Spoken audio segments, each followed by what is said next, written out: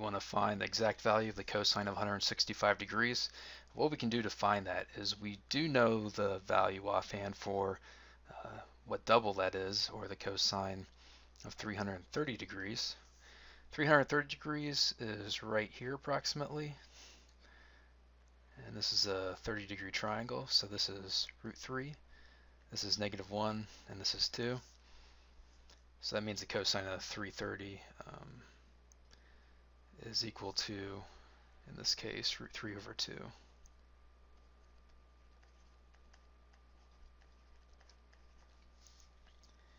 And as a result, I'm going to use this formula right there. So I'm going to come down here. So the cosine of 165 degrees is going to be equal to, it's going to be negative in this case because the half angle, it's going to be roughly right here for 165 degrees, just 15 degrees short of 180.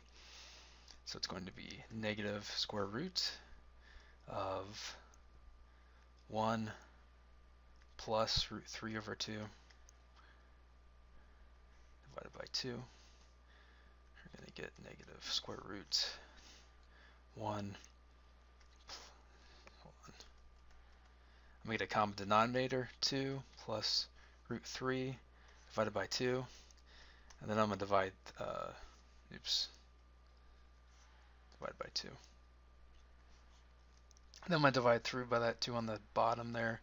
So I'm going to get this. And finally, I can do this.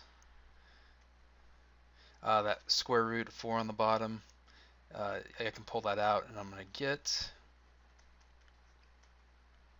simply 2. That's it.